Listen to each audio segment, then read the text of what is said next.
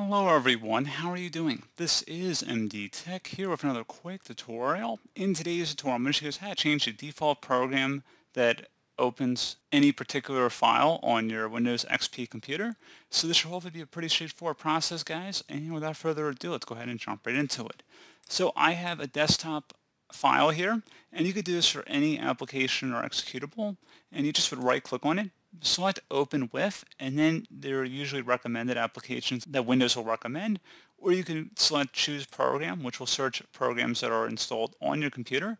And then once you've made that selection of whatever you want to open it from here on out, you check mark the box where it says always use the selected program to open this kind of file, and then you would select OK, and that's all you have to do. So pretty straightforward process, guys. I do hope I was able to help you out, and I do look forward to catching you all in the next tutorial. Goodbye.